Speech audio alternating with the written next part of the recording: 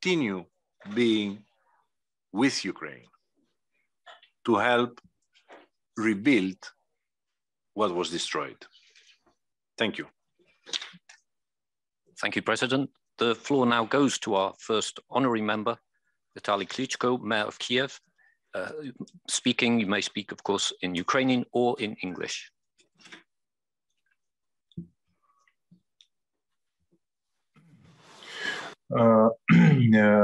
Dear members of European Committee, dear President of European Committee of Region, thank you very much. It's actually, to repeat your words, we Ukrainian, actually European country geographically, with our mentality, we European with our history. But it's very important to implement European quality of life, European rules and European values we're fighting for right now in Ukraine. And it's not easy fight, but we're ready. We're ready. Today we discuss, I listened the old speech of my colleagues. Many colleagues what told is actually Ukrainian army destroyed the mythos regarding the biggest and strongest army in the world, the Russian army. I can explain why it happens. The Russians have much more soldiers, much more equipment, much more potential, but everyone have to understand. The soldiers in the war, they died. The Russian soldier coming to Ukraine for the money they paid. And we defending our families and our children. And I hope everyone, they understand, died for the money and or died for you children, for the future of your children. And I want to repeat, we see future of our country, of our children as European country, where human rights have a priority, where we have press freedom, where we have the democratic standards. It's our fight. Not easy fight. I don't know, I'm a little bit depressed because, to be honest, I doesn't see the light at the end of the tunnel. I don't know how long will be this fight. I know, I'm more than sure we win this fight, but I don't know. Nobody knows in the world how long will be this fight. Weeks, months, I hope not years. And how many Ukrainian people have to pay huge price, his lives for the freedom. And one more time, thank you for everyone, for your friendship, for your participation, for your help, and for your support. It's very important for us because we're fighting not just for our home country, for our children. We're fighting for every one of you because we defend the same values what we have.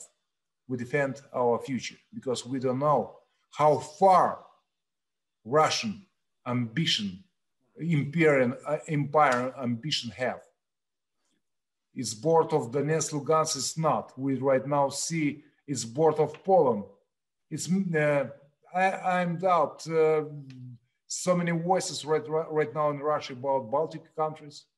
Maybe it's the board of Slovakia, maybe it's board of Czech Republic, maybe it's board of Germany. Maybe they have crazy idea to rebuild DDR because the president of Russian Federation spent a lot of time as spy agent in former DDR. We're fighting for same values and we're fighting for every one of you. And thank you very much for everyone who support Ukraine, who give the help. And especially for our children, I told today is 15,000 Ukrainian children in this summer spent 4 or 5 weeks in Europe with other children and relaxes. It's difficult. It's difficult to say. One small story about children. it's I guess it's interesting to listen this story. I coming to our train station. We evacuated people from Bucha, Gostomel, which the city is totally destroyed. One small child, I guess 6 or 7 years old, crying. I come to him and told everything will be good and don't cry, please. And he asked for parents, mama, papa, of his mom or dad. The person who followed this child told me, the child don't know. He's already alone. The parents is died. Thank you for support of our children. We never forget your help, and we see right now who are real friends of Ukraine.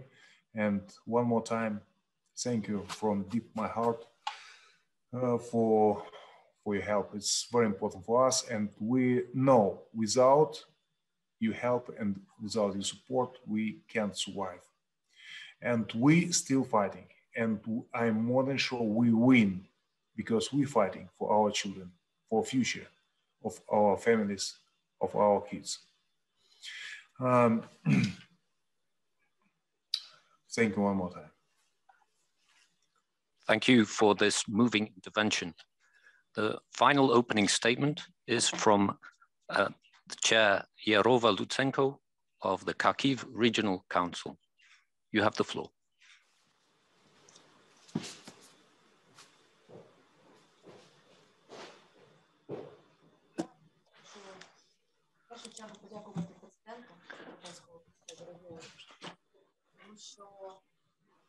Sorry.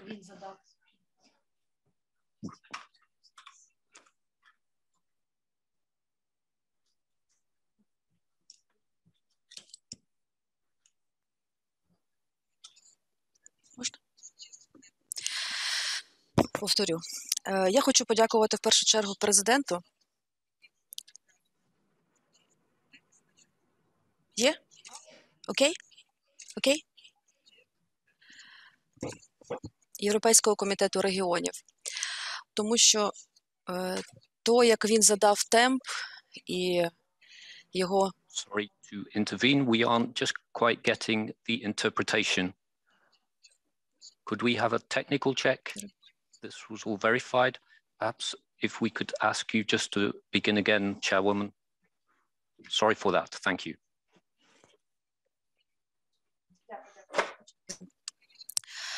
В першу чергу я хочу подякувати президенту Європейського комітету регіонів, тому що він сьогодні задав такий темп і на засіданні зранку, і на сесії. І члени комітету регіонів, я бачила, що вони підтримують президента, вони підтримують Україну. І для нас це дуже важливо. І сьогодні була нарада під головуванням президента України, на якій був виступ президента Комітету європейських регіонів з приводу підтримки України. Люди, українці, вже давно вибрали курс європейський, з якого їх намагаються збивати, намагаються нав'язати інші погляди, але це точно не вдасться країні-агресору. Сьогодні я говорила вже неодноразово, вже хочу повторитися, тому що мої колеги, представники органів місцевого самоврядування з України, мери наші, вони дуже важко працюють для того, щоб наші люди, громадяни України, могли жити в тих регіонах, в тих містах, де немає бойових дій. Це я змогла приїхати, але 2 дні тому я була саме в Харкові. Наші чоловіки не виїжджають з України, як і президент Володимир Зеленський. Вони працюють цілодобово. Що стосується підтримки комітету, то ми кажемо відверто, це дійсно важливо для нашої країни. це дійсно важливо для українців, тому що Україна – це європейська країна, і Україна – дружня країна, яка хоче бути разом з Європою. Я сьогодні говорила з приводу співпраці і підтримки органів місцевого самоврядування на регіональних рівнях.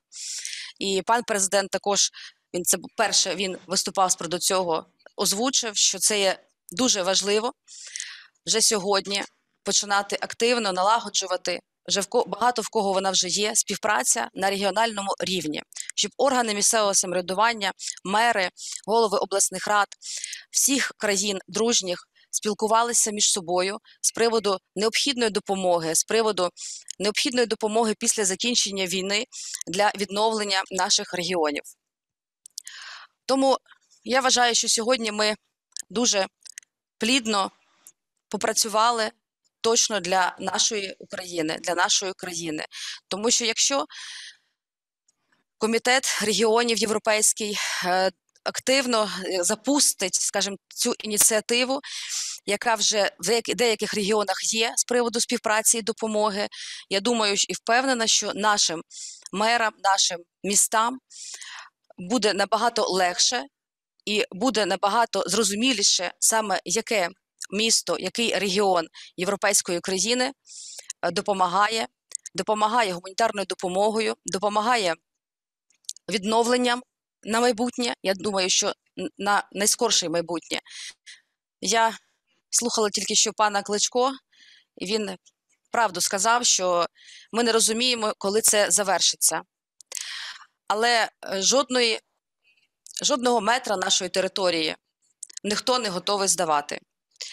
Всі стали як стіна, всі українці об'єдналися і почали боротися з ворогом. Кожний на своєму фронті. Хтось на дипломатичному, хтось в Збройних силах України. Кожного свій фронт. Гуманітарка, волонтери і так далі. І сьогодні, як ніколи, Україна єдина.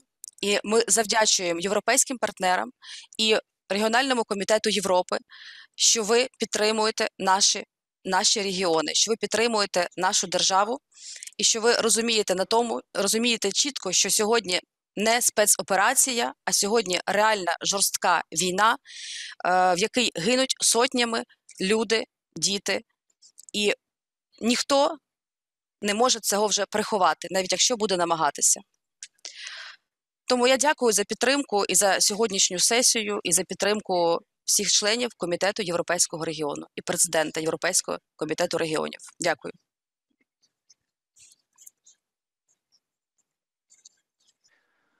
Thank you very much, Chairwoman. We will now take questions from journalists.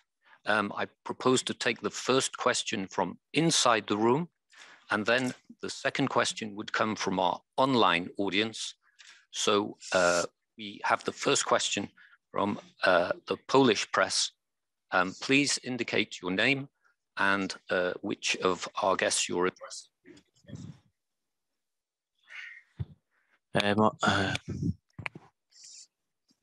Mateusz Klicka from Polish Press Agency. I've got a question to Mr. Klitschko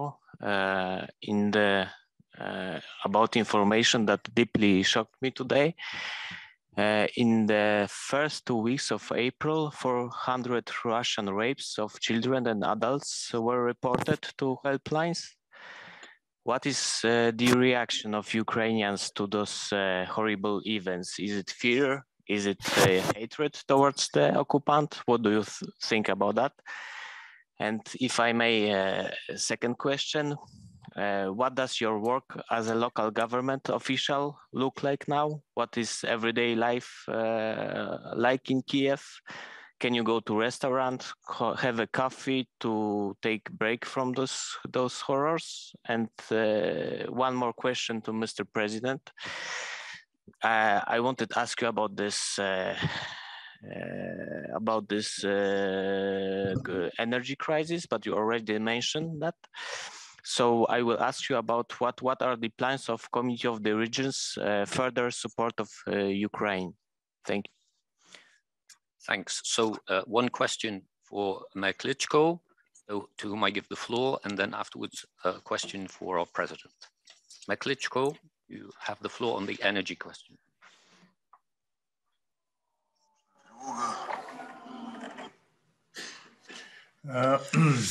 I want to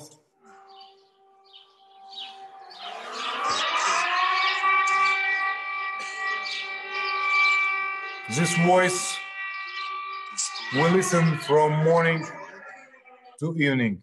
It means everyone have to go to bunkers and save his lives. It's we as managers responsible for lives of the people is the main priority, and also responsible for services what we have to give. Before the war, and population in our hometown and capital of Ukraine was 3.5 million people, and the majority of the people evacuate to safety part of Ukraine and also outside of Ukraine. Right now, the people slowly coming back and life coming back in Kyiv, but we have not forget it's the satellite city Bucha, Irpin, Gostomel, Borodyanka is totally destroyed. And right now we help to this satellite city, giving so much help and to rebuild the apartments, the buildings, apartment buildings which totally destroyed. And right now our priority, I have a feeling it's morning, evening is non-stop. Already 2 months, but our priority right now to give services to the people: electricity, water,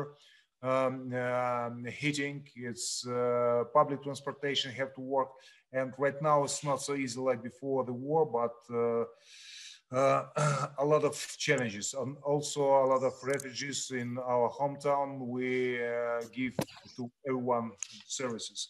Regarding children which with some green corridor evacuate, not Ukrainian children evacuate not to Ukraine, to Russia. It's I can call that kidnapping. Kidnapping, it's the Ukrainian citizens without his will moved to Russia, is kidnapped.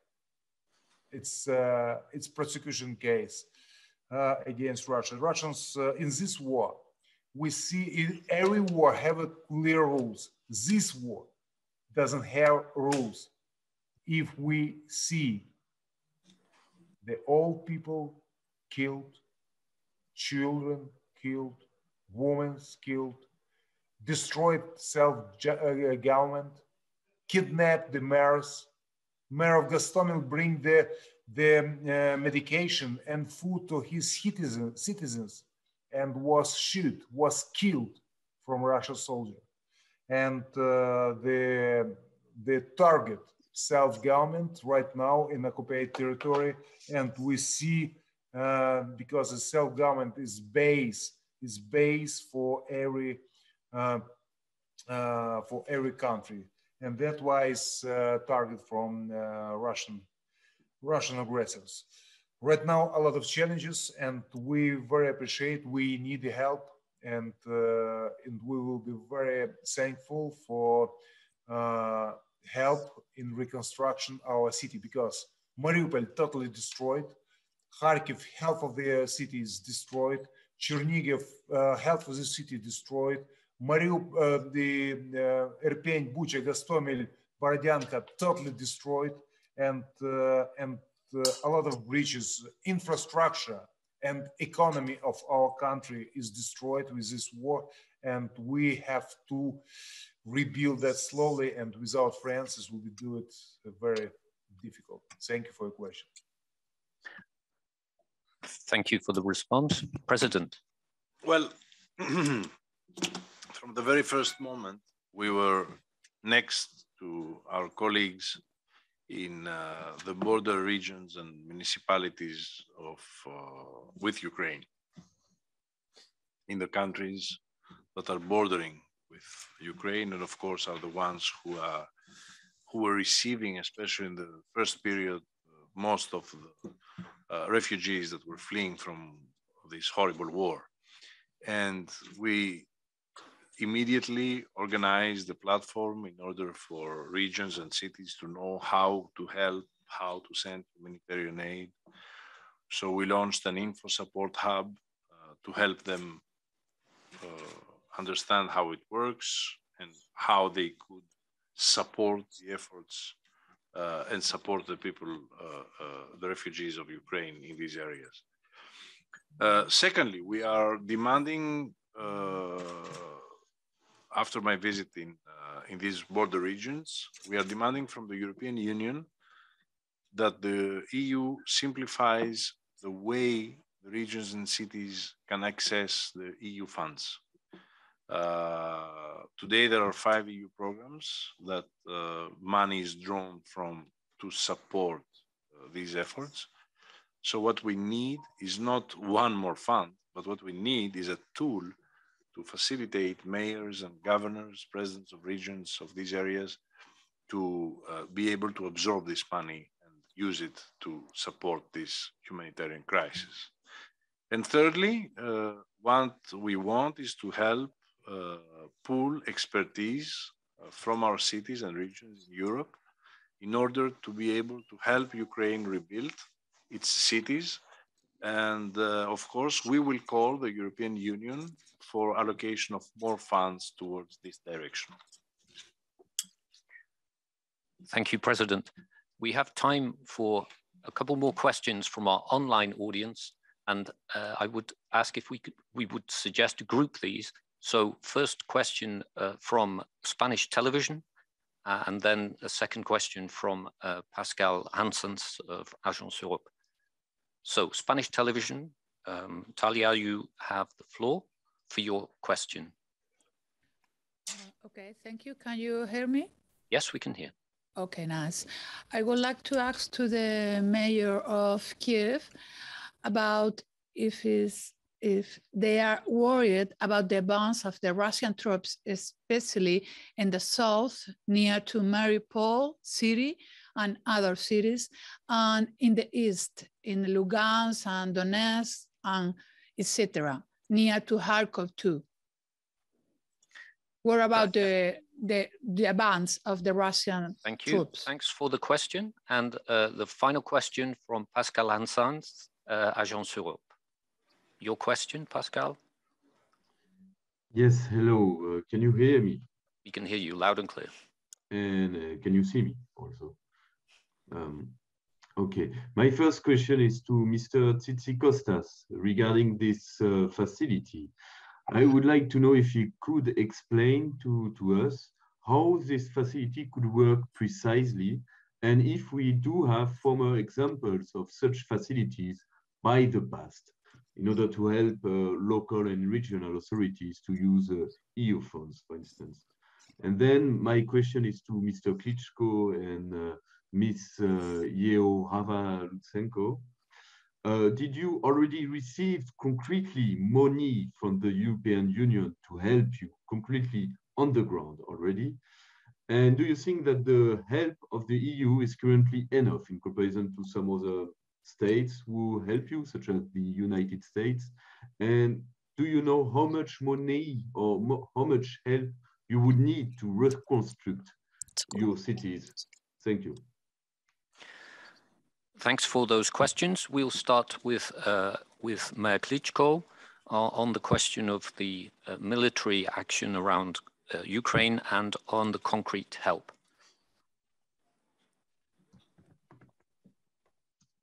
Mayor Klitschko, you have the floor.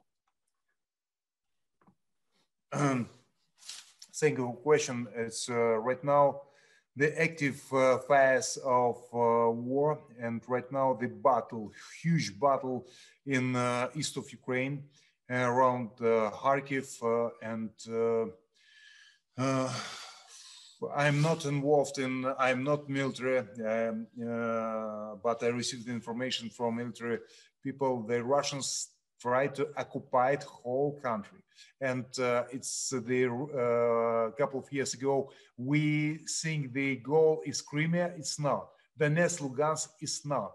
The whole Ukraine. And the target is still the Kyiv, capital of Ukraine, because capital is symbolic status. It's heart of the country. And that's why That's why they try to occupy the Kyiv, with our soldier defend our city. And right now the Russians change the strategy and go try to step by step occupy east of Ukraine and south of Ukraine. There is huge battle every day. We keep finger crossed and for our soldier, and we help a lot, and I'm more than sure we win, because I'm former fighter told you, it's not a matter how big are you, how strong are you. It's much more important point is spirit and will to win. It's Ukrainian soldier have huge motivation to defend the family, and we win this war because it's our homeland, it's our home country. And we're ready to die, but never stay in the knee. We defend our country, defend our family. And regarding second question, to spend the time regarding reconstruction of buildings, it's all central government. Right now, calculate it's more than 800 billion US dollar. It's whole country, because destroyed so many apartments, so many buildings, bridges, roads, the whole economy. It's the economy of our country is destroyed. Regarding our hometown, more than 120 buildings was destroyed in Kyiv. But satellite city, we not ready to calculate. It's we guess it's hundreds of millions US dollar. I don't know exactly right now. We calculate, and nobody ready to give exactly numbers. But first priority for us, stop the war, and after that, the second step, we have to rebuild our country, and we'll be very happy to make Marshall Plan with our friends to make Ukraine, to rebuild Ukraine and make Ukraine stronger. Strong Ukraine is stronger Europe. And also, we always was peaceful country where lives peaceful people. We never was aggressive to anyone. But right now, we have to defend our country. But we still peaceful, but and ready to rebuild. More information we have after this very important step. We win the war, and after that, the second step to rebuild the economy. Thank you.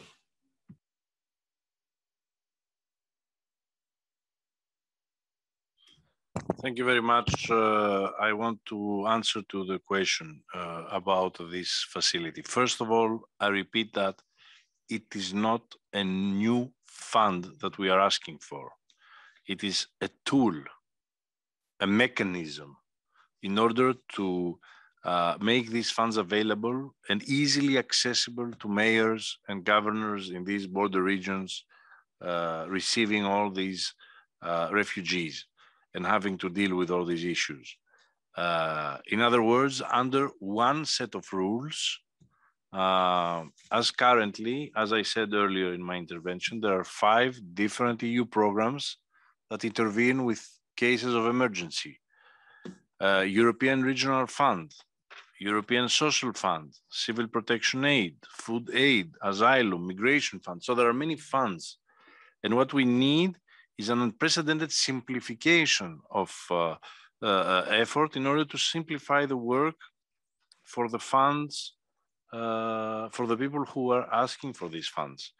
Maybe an example can be the current projects in cohesion, where you apply the rules of a single leading fund to use resources of a number of different EU financial tools. We've done it already.